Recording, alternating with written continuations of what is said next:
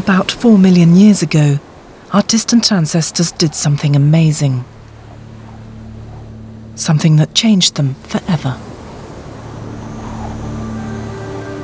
It is the moment for many that we made the leap from ape to man. Imagine then if somewhere very remote there lived human beings who had never made this leap. People who have somehow remained hidden from the wider world. In early 2005, scientists made an extraordinary discovery, a family that shouldn't exist. The find was so unusual, it was decided to keep it secret. I was really fascinated. Here are humans doing things that they're not meant to be doing. But behind closed doors, the family has sparked a fierce debate. Some think they are the key to a breakthrough in human genetics. There is a piece of DNA, and within that piece of DNA, there has to be that mutation that actually causes the condition. Others believe they are striking proof of how we are shaped by the world around us. There's no way that a single genetic mutation by itself can turn the clock back 4 million years. I'm quite certain that there's something else in the background of this astonishing family that holds the key. But all agree that the discovery raises profound questions about what it is to be human. This is hugely important, or could be, from the point of view of telling the evolutionary history of our species.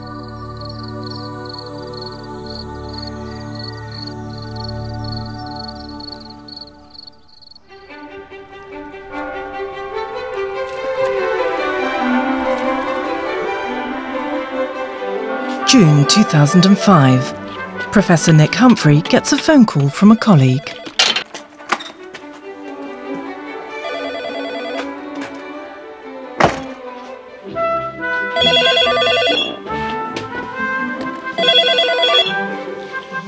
John.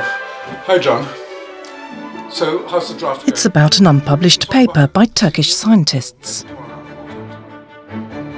The paper is about a family in a remote part of Turkey that has impaired hand skills. But there's something else about this family, something very odd indeed.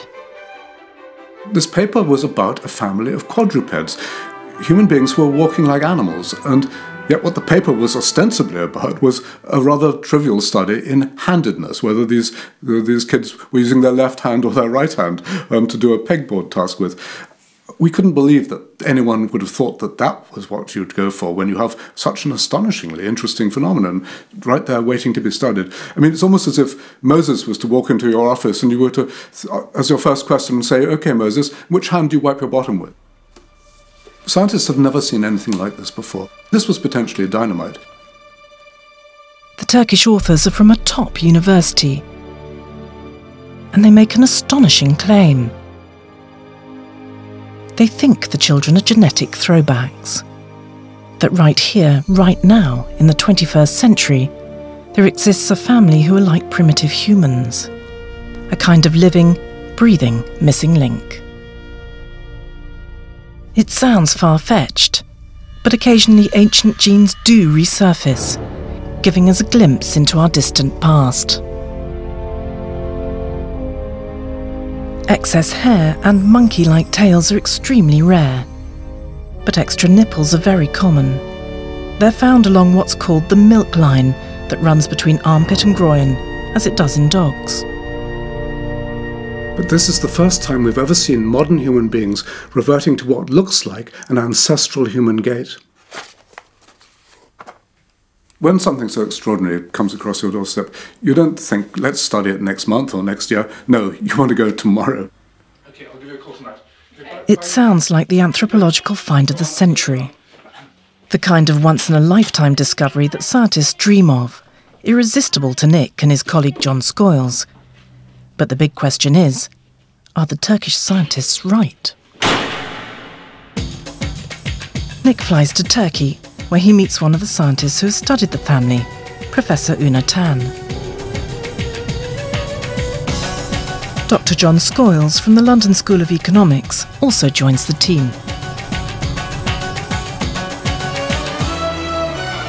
All three are interested in the family because of the light they could shed on human evolution. But that's a view destined to cause offence in Turkey. It's an Islamic country, fundamentally anti-evolution. Charles Darwin's theory about the origin of man is taught in schools, but deep down the belief is that man is God's special creation, separate and distinct from four-legged beasts. No one would want our ancestors to have walked around on all fours. It's the symbolism of it all that's not really accepted. And when it comes to human evolution, it's not necessarily what happened that we accept, but almost we accept the stories that allow us to view ourselves in a positive light. Not just in Turkey, of course. But what if God just said, let it be?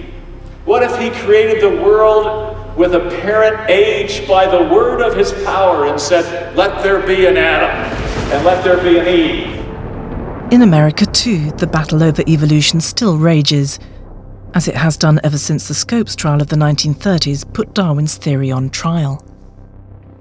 Now, Howard, how does man come out of this slimy mess of bugs and serpents, according to your professor? Well, man are sort of evoluted from the old world monkeys. Did you hear that, my friend? Old world monkey. According to this case, you and I aren't even descended from good American monkeys. Today, evolution remains under attack.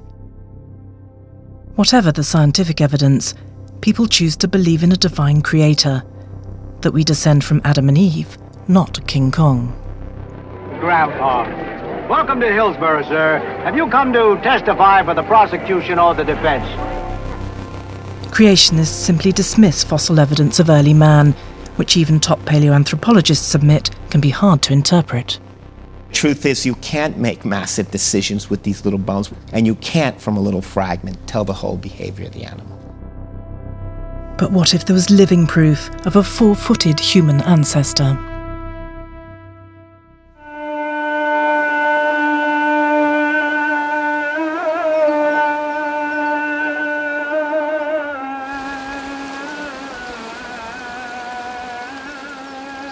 This is a very exciting moment for us. We're just entering this village in southern Turkey, near the border of Syria, where we've heard of this remarkable family, which we're told have got several children who walk on all fours, on their hands as well as their feet. And since they were children, they've never stood upright. We don't know quite what we're going to expect from whether we'll really see quadrupedal humans. I don't know. But it's never been reported in the scientific literature.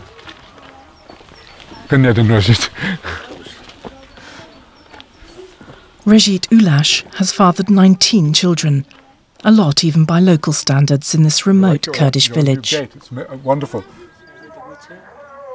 12 of them were born totally healthy, but 7 weren't, 6 of whom survive. And the first hint of the problem soon appears from down the road. This is Gulin. At first sight, he looks drunk. But he isn't. There's something wrong with his balance. Still, he's on 2 feet, not 4. But then, one by one, the other children appear.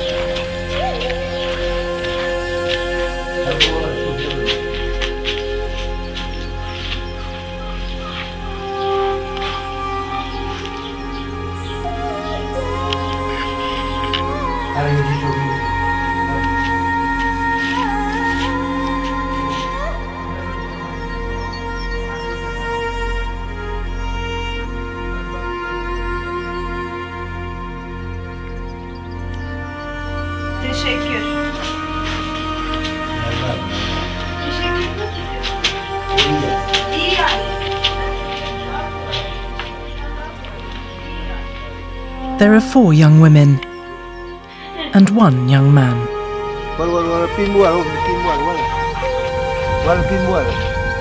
Hussein has walked like this for 28 years.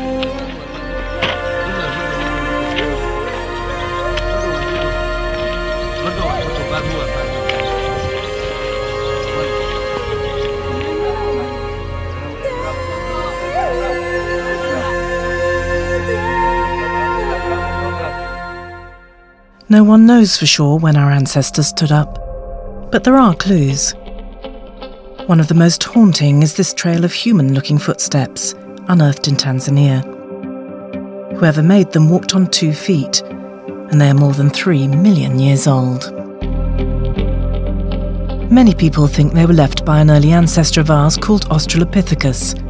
Here's the most famous example, Lucy, a fossil skeleton found in Ethiopia in 1974. Lucy didn't walk quite like us, but she was certainly upright. So the Turkish family is walking in a way we last walked at least 4 million years ago.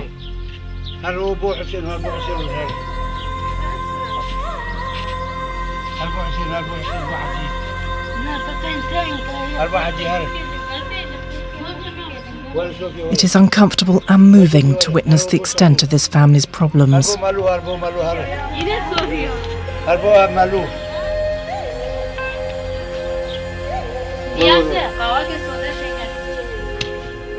It is very difficult for us to walk like this. We may have done something like it as babies, but for human adults it feels very unnatural. And it's so tough that the US Marines use it as an endurance exercise.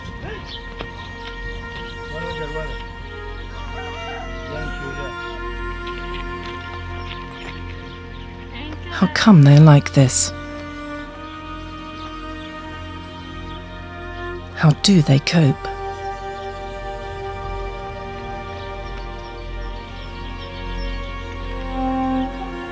And is there anything that could be done to help them? My heart goes out to them.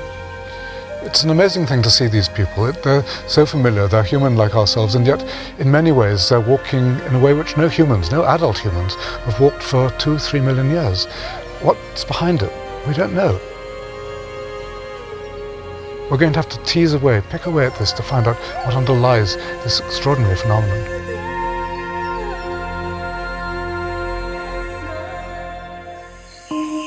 Standing upright is what defines us as human beings, and it sets us apart from all other primates. Scientists find it so fascinating they've done some very strange experiments over the years. This unfortunate rat had its front limbs and tail removed just to see how it coped as a biped. Quite well, actually. Occasionally, animals are born without 4 limbs.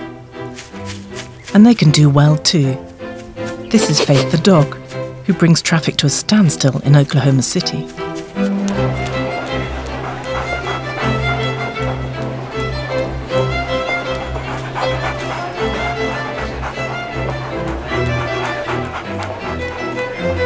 Our closest relative, the chimpanzee, is also an occasional biped, as are other apes. And other animals dabble in bipedality too. Sometimes rather spectacularly.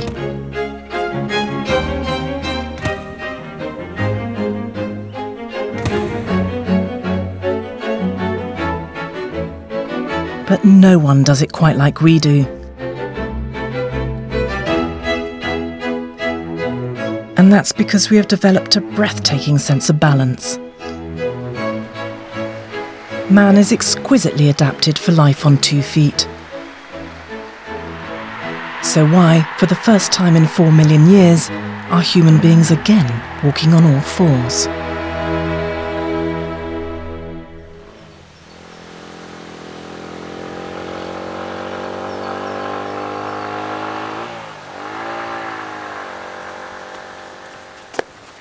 Hussein and his sisters do not move with the ease we do on 2. But Hussein is still able to travel for kilometres like this. The skin on the heels of his hands is as thickened as it is on the heels of his feet. Nick Humphrey invites Turkish psychologist Defne Aruoba to help him unravel the quadruped mystery. The first clue is that more than one child is affected, but not all of them.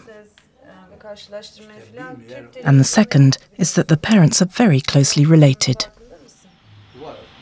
He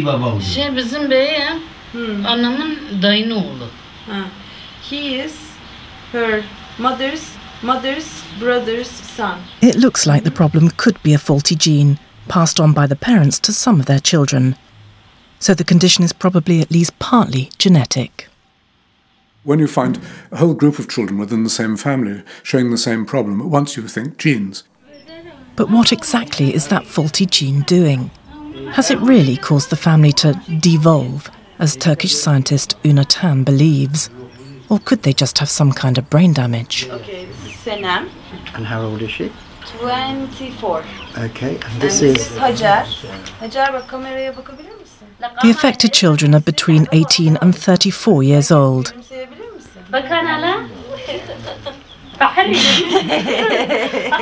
They all still live at home, cared for by their siblings and by their parents, both now in their 60s. Short name is Emosh. Emosh. And how do we know how old Emosh is? I think she's just a little younger than Senem, so she must be like early 20s. And this is? Hussein.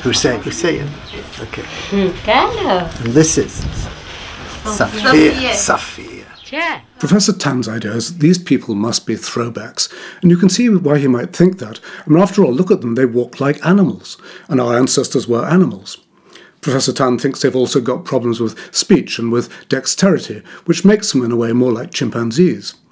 You can see why he might think that these are living fossils. But is he right? Professor Tan and his neurologist wife Malia have examined the children. This is nystagmus. Plantar flexion. Basic neurological tests confirm there is something wrong with their brains.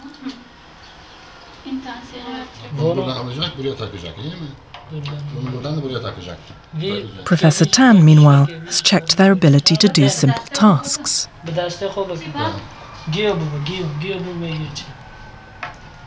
Hussein manages to do this hand skills test fairly well, but Sophia struggles to understand what she's being asked to do.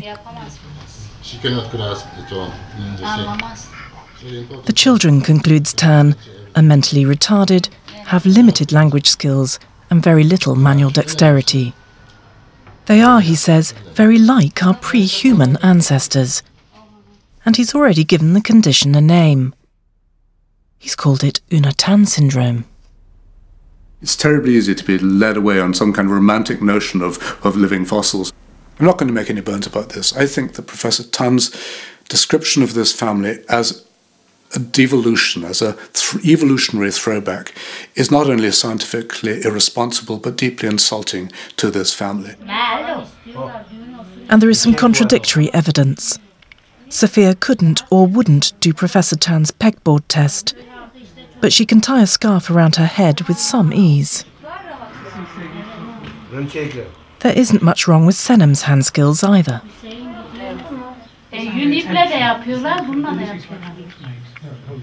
Tan also claims they have their own unintelligible language. Their speech is a little slurred, but it's definitely Kurdish. And after Tan's gone, they begin to open up. Muhtar. Her gün mü gidiyorsun? Fenlikette. Ha? Oğlanla ilgilenmedin, o da seninle konuşmadı. Okay. She said it's not that interesting. She said this is the first time you're giving him attention. That's why this is the first time he's speaking with you. Yeah. So I guess I was always interested in the girly stuff. In fact, the condition resembles fairly routine brain damage, except for one crucial factor. People with this kind of damage have never walked this way before. There is hostility towards the family in the village. The local children particularly taunt Hussein.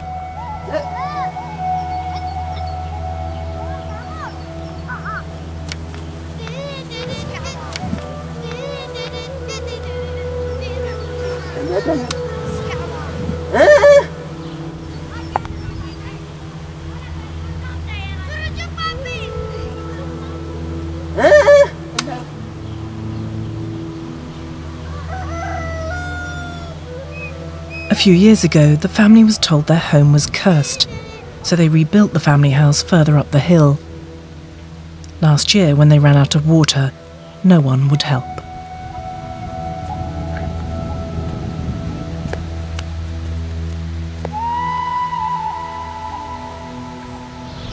He's very worried. What would they do when they die? You know, when there's no one around to take care of them. They are being beaten up by the kids of the village, and they are not being accepted, you know, like into the social circle. So they're outcasts. Yeah, they outcasts. Are. Yeah, they are.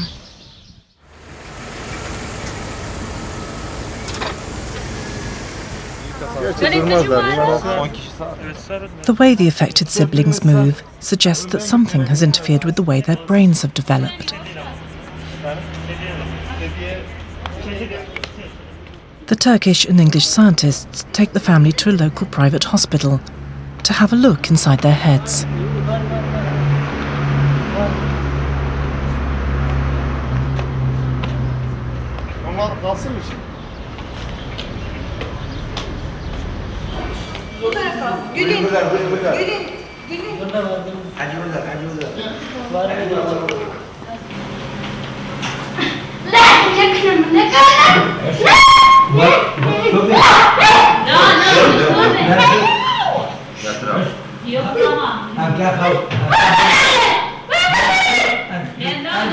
It is a frightening experience for some of them. But such cutting-edge examinations will mean the experts can pin down why they've been born this way. And perhaps offer them some practical ways in which to cope with the condition.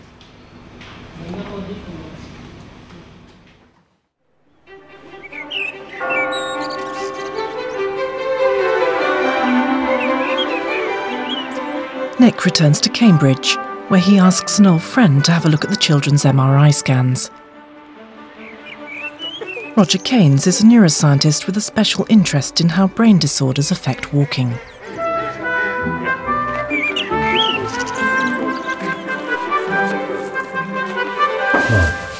This is Hussein's brain. Okay, so we're looking at the brain sideways on, starting up here, the head looking forward this way. You can see the eye socket, the nose there.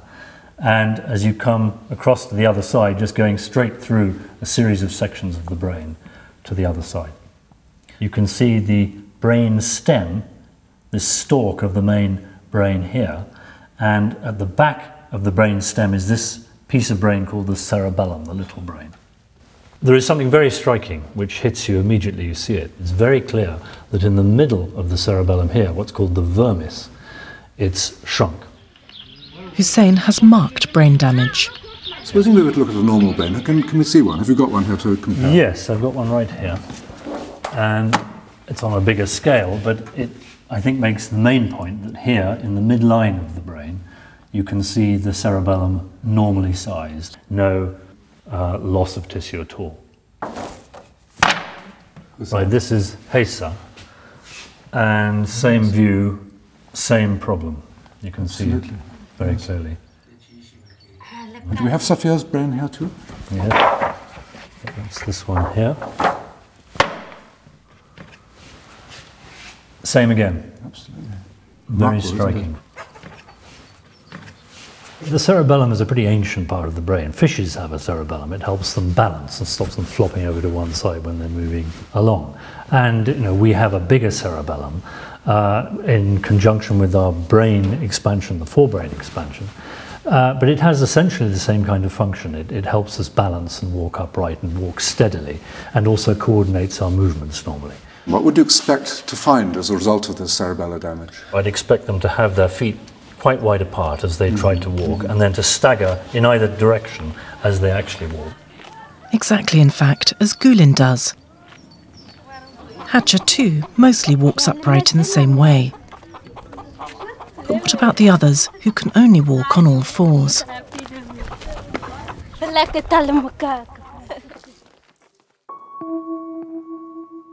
Last year, Italian scientists reported on this young man.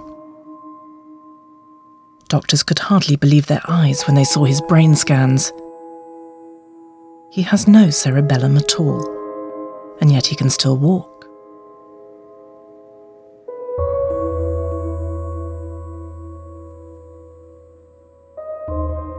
So the damage to the cerebellum is not likely to explain why these children never got up onto their back legs and walked along. No, I don't think it is on the face of it. Yeah. And certainly doesn't explain why they're quadrupedal. Yeah. Has that ever been seen before? Not to my knowledge, no.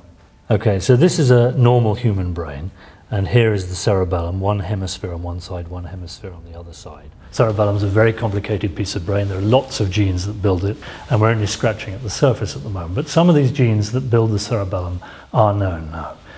And this gene, as it undoubtedly is, this abnormal gene in this family, I think will be identified sooner or later, and no doubt it will turn out to be a piece in the story of how the cerebellum is built.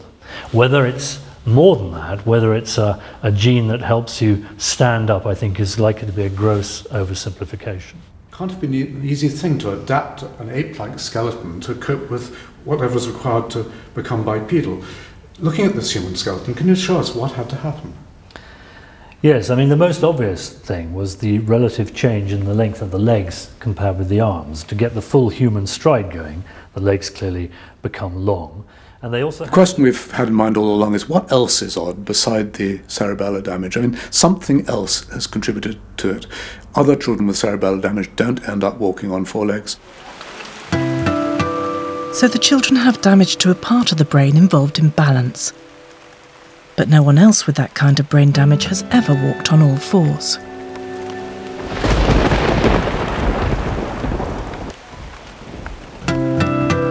Nick returns to Turkey to hunt for other reasons why the children never stood up. This is God's test on him. These children are God's testing him. And after he dies, God will make sure that he's and the children are being taken care of because they did their deeds in this world, in this life.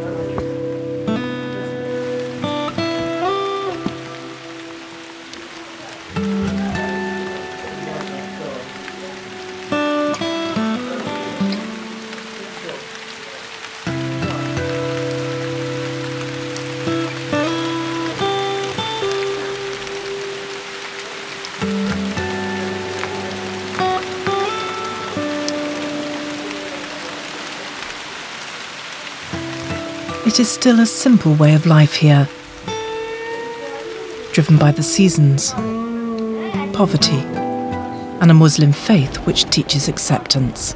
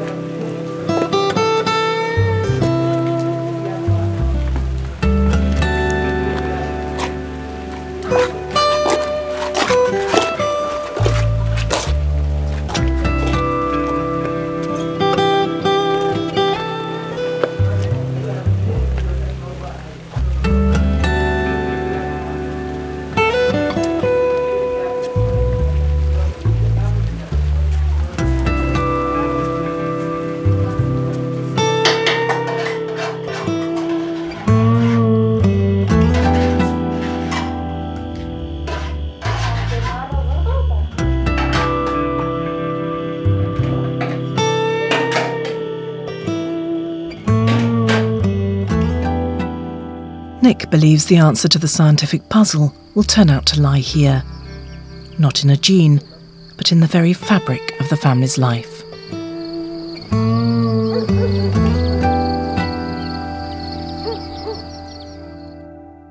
But 3,000 miles and a world away in Berlin, German geneticists are working on the family's DNA.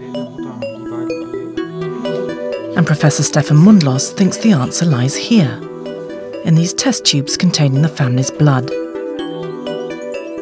Herein, he believes, lies a great scientific prize: the identification of a gene for bipedality, the very essence of what makes us human. I think this is very novel because it has never been described before that people are able to walk on their fours. So usually I think the opinion was that this is not really possible, and let alone that it's genetic. Modern genetics has revealed something amazing, that our DNA holds great secrets about our distant past. We have still in us genes and functions from all our ancestors. And these genetic research has shown that we have, for example, many genes that are completely conserved between the fly and humans. So you can even exchange them and they will still have the same function. The German team believes a mutation in the Turkish family has switched off a gene for upright walking, allowing a much more ancient gene to resurface. Evolution is progressive. You get layer upon layer of adaptations added on top of what was already there. And obviously, like in a building, you can pull away the superstructure and sometimes reveal the original foundations. That can happen. The Berlin team has already found a patch of DNA where the family's mutation lies. They also know it isn't any of the known mutations for the type of brain damage seen in the family. So it really could be something new. It could take many more months to find the actual gene, and then maybe years of research to figure out exactly what it does. But Stefan Mundlos believes he is onto something big. And that, I think, is the exciting part of it. We can, by describing this family, actually show that humans can walk on their fours, and then this can actually be inherited as a genetic trait. And that is very novel and very unusual. The German team has already published its claim for a genetic breakthrough. Some say prematurely. It's difficult to resist. If you see even the possibility of making a breakthrough of that kind, perhaps you're going to let your better judgment go. Perhaps you're going to not be as cautious as you should and think, here at last is the glittering prize. It's true of all of us. We want to be in on the major discovery.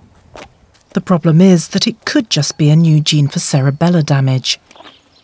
After all, the German researchers confirmed that Gülin, who walks upright, has the same genetic mutation as Hussein and the others who walk on all fours. Many people also think it very unlikely that a single mutation could take away the ability to walk on two. It doesn't make sense because it implies that the development of being bipedal came about in a kind of quantum jump. I mean, something happened and we moved from being on four legs to being on two legs. That's not the way human evolution or evolution of animals in general occurs. You're not going to explain that by a single genetic mutation. It's strange, but there is dissent in Nick's own ranks. His colleague John Scoyles thinks there could be a make or break mutation. I think Stefan is half right. There is a gene, but I don't think it's a quadruped gene. I think it's a super balance gene.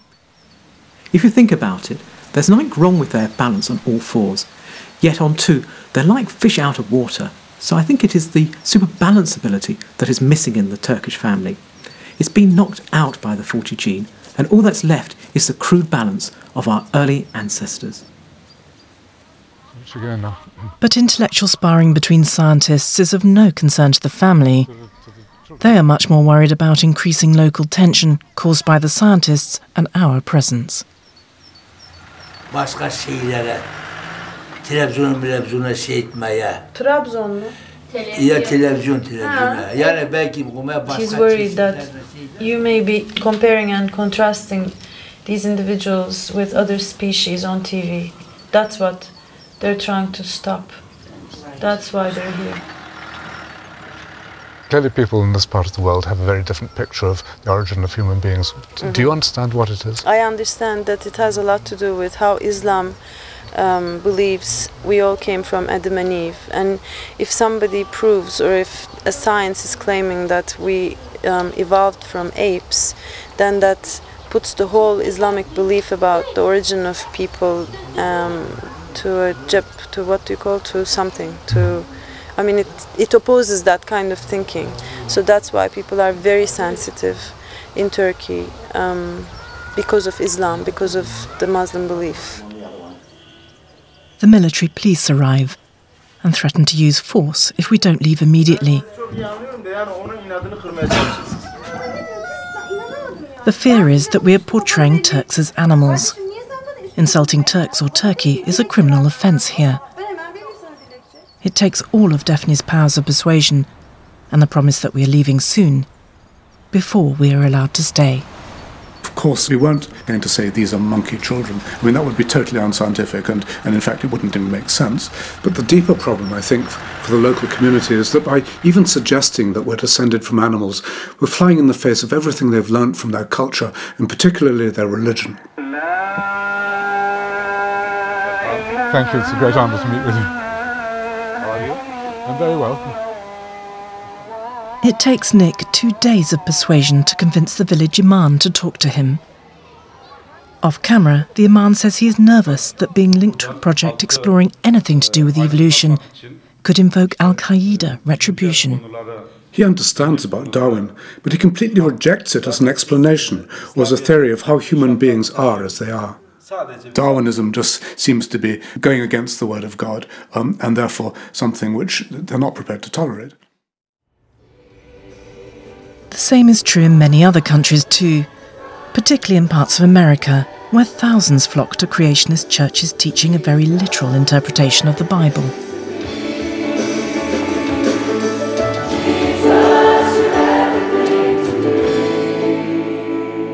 But what if God just said, let it be?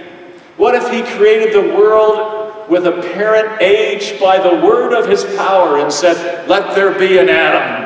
And let there be an Eve. And Adam looked at Eve and said, wow. That's Hebrew meaning, you're nice. I believe the scriptures to be true.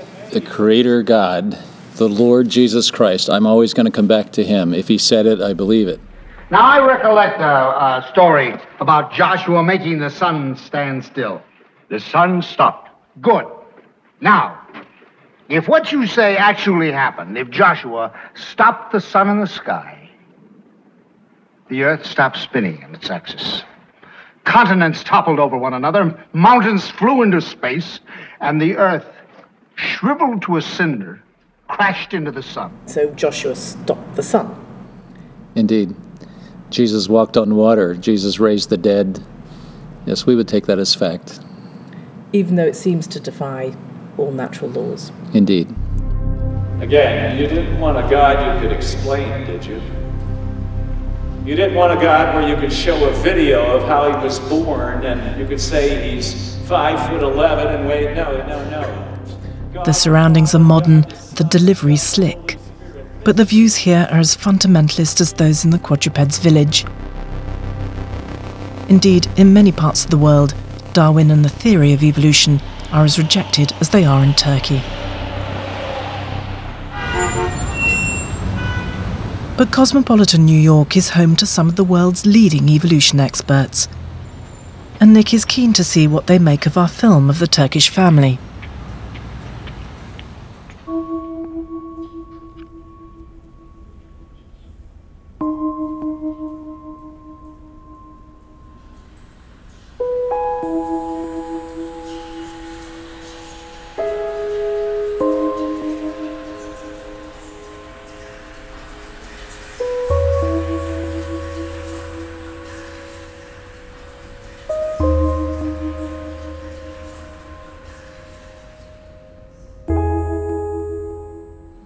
From the hands, you'll be able to Just tell look at this, what he's look at digging this. with. Yeah, just see what's happening. Yeah, even when he's going downhill.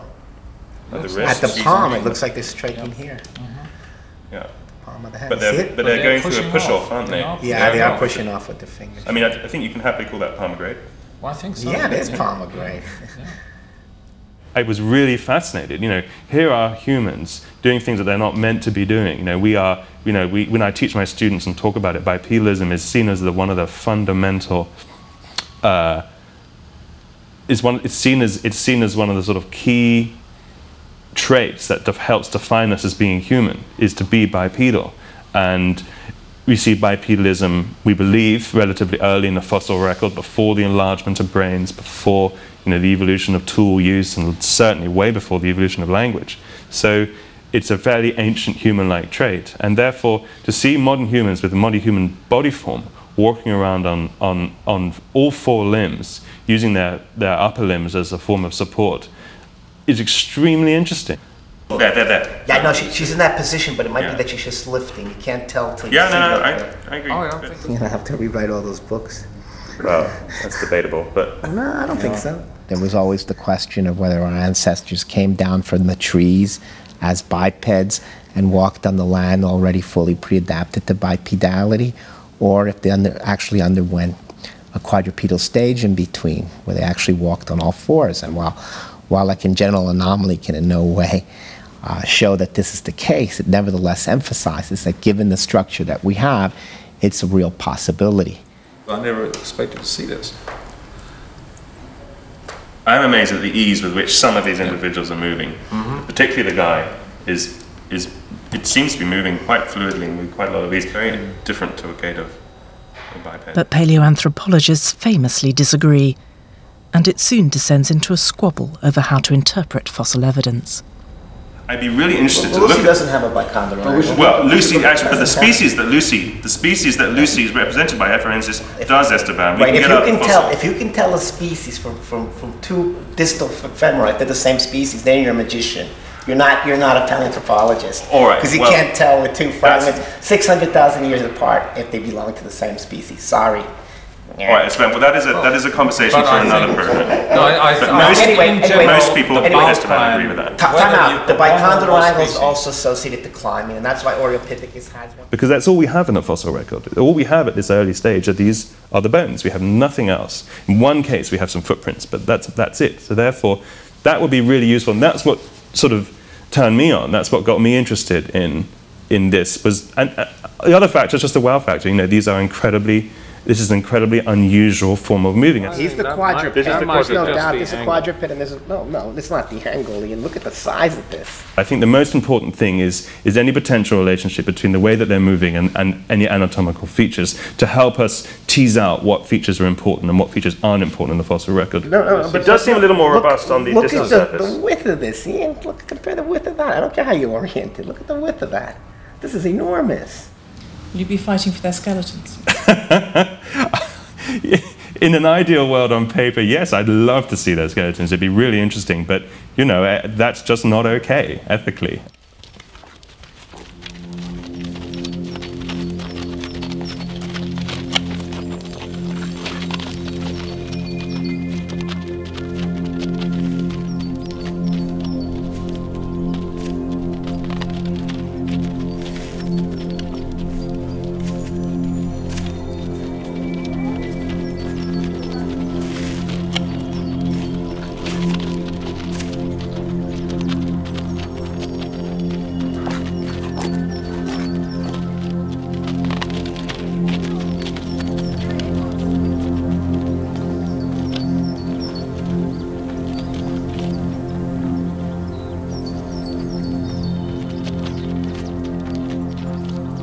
Hussein and his sisters present a unique opportunity.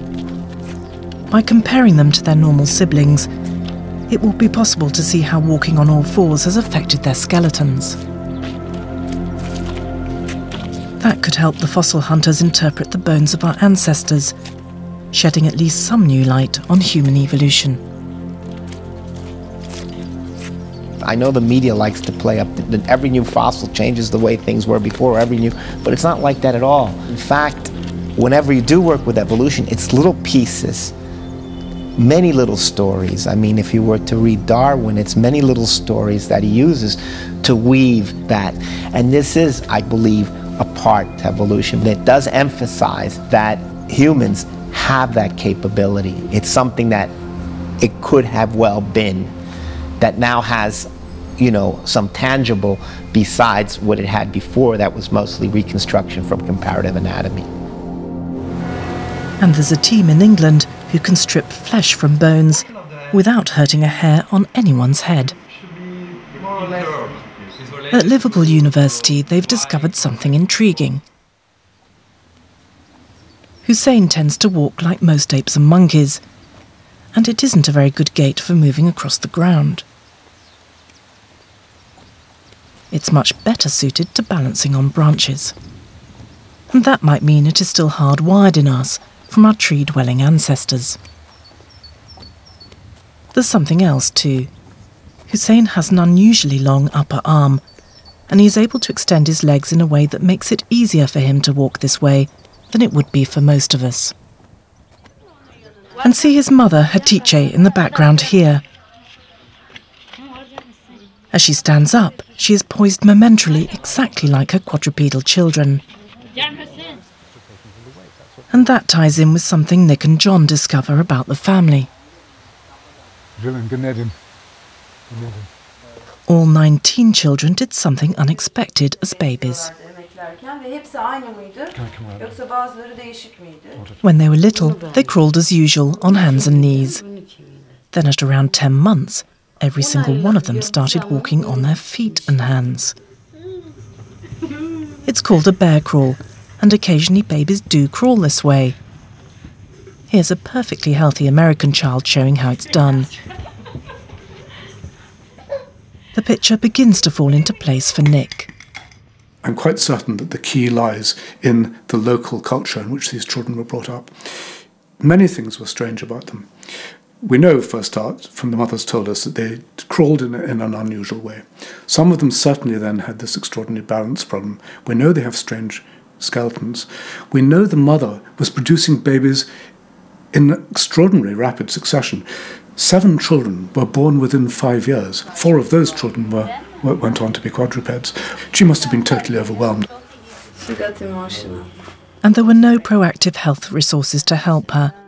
Nick believes mum Hatice simply didn't have enough time to encourage her disabled children onto their feet, notwithstanding her obvious love for them. She said, they are my insides. Ciğer in Turkish is lung or liver, so like the most intimate inside organs. That's what she called them. In North America, or in Britain for that matter, any child who crawled on after the age of 2 or 3 was crawling on 4 legs would be taken off to the doctor. They would be given physiotherapy, they would be given special training and so on, and no question they would be on 2 legs within a year or 2. They might still be shaky a bit, but nonetheless they would be bipeds. Daphne, though, has had enough of theories. Yeah, I mean, I don't really care about finding out what is the source of this, what is the reason to that. So I'm more interested in possible results or remedies, Yes, what can be done, what needs to be done, and what do these people need. But Nick's theory does raise a tantalising possibility. If expectations in their environment have helped make the family, could they help unmake them too? The team calls in a local physiotherapist, Dr. Ali, to examine the children. Hacer. Ver, elini ver. Elini bırak. Ama burada bak takılıyor. Tık tık yapıyor. Evet takılıyor. Kalçada mı? Evet dizde. Ama bu flask rahat veriyor. Gidiyorsa da tık diye belirli bir süre sonra rahat gidiyor. Büktüğüm vakit. Diz flexion. Dr. Ali doesn't hold out much hope that Hussein, who also suffers from epilepsy, will ever walk unaided. He thinks it is too late for him. But he believes that with help, the younger girls could learn to walk. Dr. Ali has brought with him a simple $30 walking frame. Gel bakalım. Astonishingly, no one has ever thought to give them one before. Tut bakalım bu. Evet. Tamam bak tuttun. Siyah yerlerden tut. And it proves to be a revelation. Yavaş yavaş. Yavaş. Yavaş ha. İleriye doğru. İleri bak. Hafif. Tamam. Ablana doğru. Tamam ablana doğru git bak ablana doğru. Başını kaldır. Baş. He. Evet, yavaş.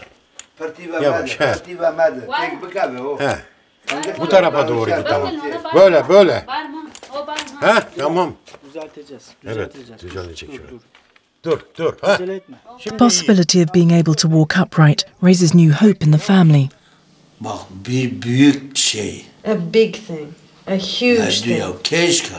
I hope. Ayağa kalksın, yürüsün, gülün gibi. Rajit says he would give everything, even the clothes off his back, if his children were able to walk without using their hands. I don't think we should be surprised at all, although this is an extreme case of it, that culture can be so influential. We're increasingly realizing that so little of our behavior as children or as adults is actually programmed by the genes. The genes give us certain potentials and they interact with the culture we're in. The younger girls seem well and happy, but there's no doubt they would love to walk. Hatcher tells us that if she could walk properly, she could go to dances and meet her husband. Yeah, she would love to go to her own wedding. And there are times when Hussein's despair is all too obvious.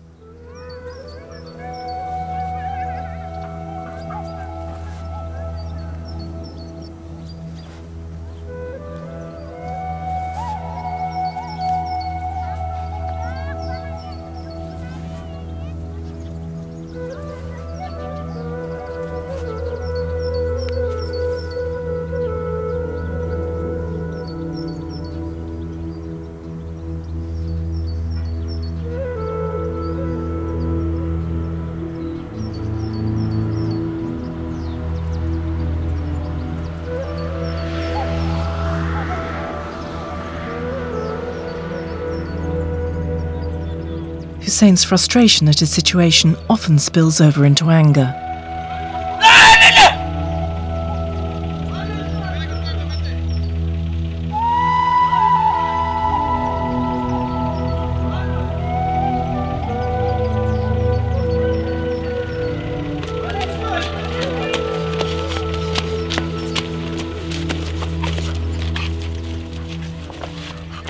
Amazingly, the one member of the Ulash family that's able to calm him down is Wolf, their dog.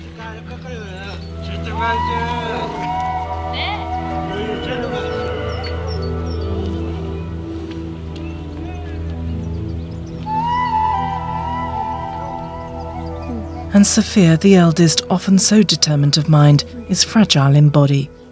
She often seeks solitude away from the rest of the family.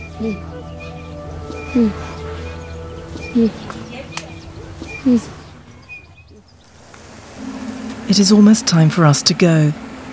We ask the family if they'd like to go to the beach for the day. It is only an hour away, but none of the family has ever seen the sea before.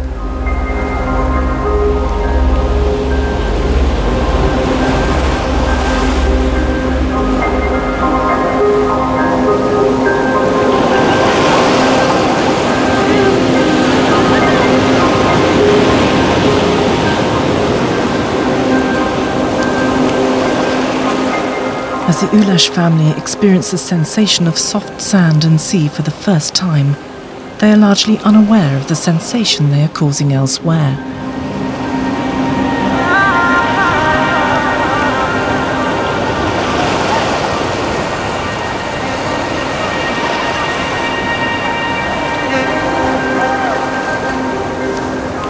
We have explained that this film will put them in the world's spotlight, perhaps not always for the best.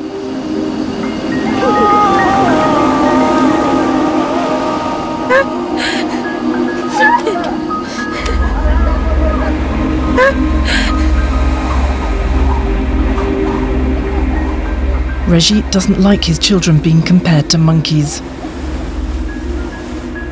Neither does he believe in evolution. But he says that words can't hurt him. He hopes only that the attention will bring help for him and his family.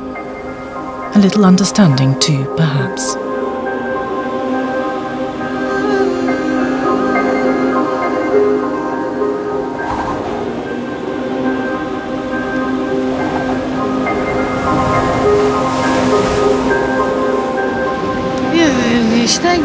Biz görmemişik.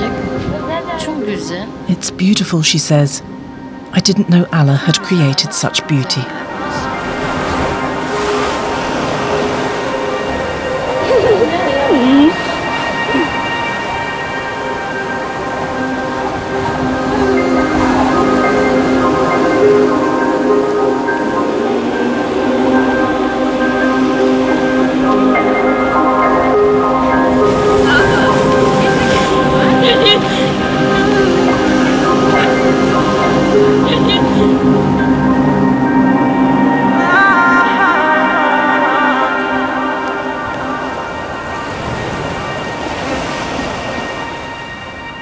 At the end of the day, we may never understand exactly how and why this family have come to be walking on all fours in a way which reminds us so obviously of our animal ancestry. And what makes them perhaps more important than anything to science is that a phenomenon like this may never be seen again.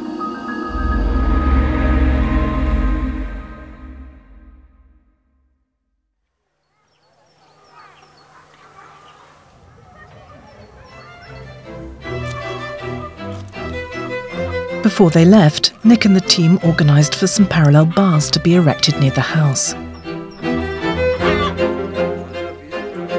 The family has exercised on them almost every day.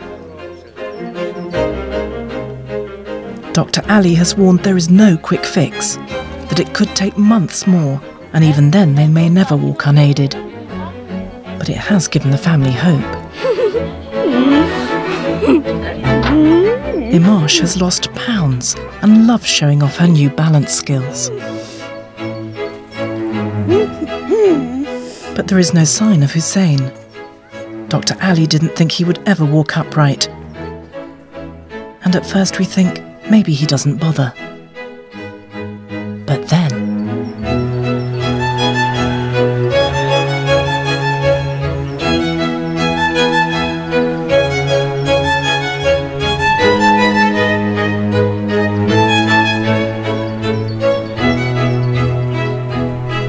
How amazing it is that we came to document an echo of one stage of our evolution and end up recording another.